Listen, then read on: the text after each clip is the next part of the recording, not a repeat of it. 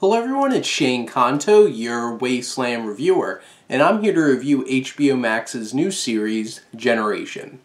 And this dramedy focuses on a group of diverse high school students dealing with a wide range of different kinds of things. It's one of those kinds of shows where you have all these different characters dealing with all their different issues, but they're all intertwined because they're all friends and know each other. This is from creator Daniel Barnes. This show was split into two separate sections of 8 episodes each for a 16-episode first season, which I hate.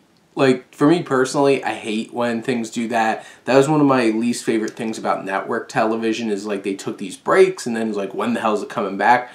Why replicate this on streaming? But whatever.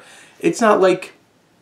I understand with TV, it's like you might not be able to set like a specific time to sit down and watch it during, say, like the holidays or something. But like streaming, you just watch it whenever. But I rest my case. But specifically for this, I wrapped up the 16 episodes of Part 1 and Part 2. Obviously, Part 1 I watched a little while ago, and Part 2 has been coming out the past, I think, 4 weeks. It dropped in like 3 episodes, 2 to 1. Also another thing that I hate about HBO Max, but I won't get into that.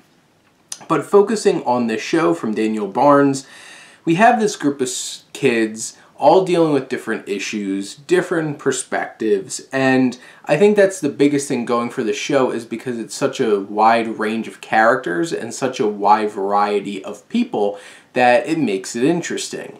There's a little bit for everybody.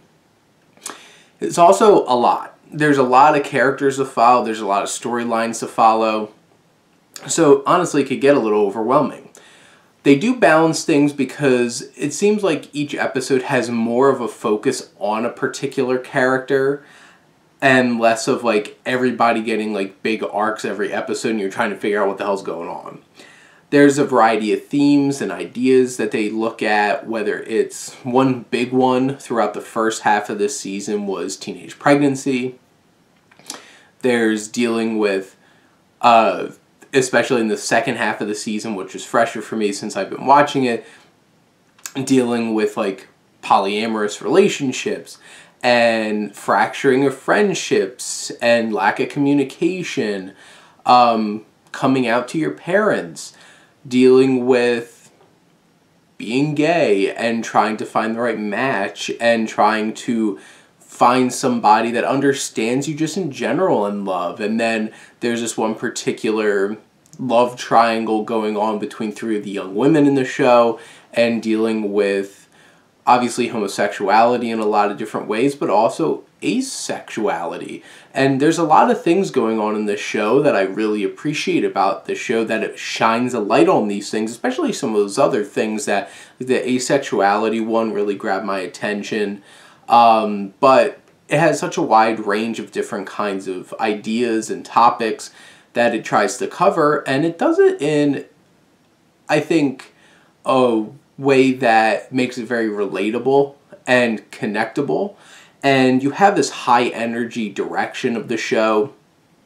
There's definitely style that goes into this. It's not quite Euphoria, but like it's getting along those lines. And obviously I think this came out of like Euphoria was a thing. It's like then we get Generation, and it kind of feels like it was influenced and became a thing because Euphoria kind of opened that up.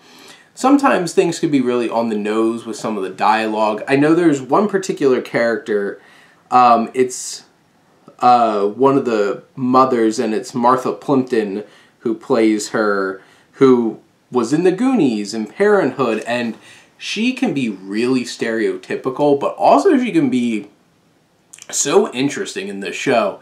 And her dynamic with her son, who's gay, comes out to her, fakes a relationship. That's Nathan, played by Ole Schlesinger.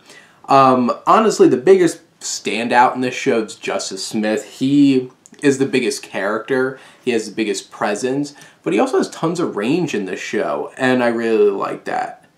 But there's a whole lot of great characters and honestly, one of the storylines that really grabbed my attention this season was the love triangle going on with like Haley Sanchez's character and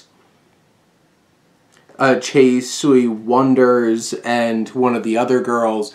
I felt like there's a lot of emotion there and a lot of connection. But this show has a lot going for it. And I appreciate the representation, the bold direction, and it kind of feels like a cool show. But it's trying to do a lot. And sometimes the things don't always hit. Sometimes it doesn't feel like it gets enough time.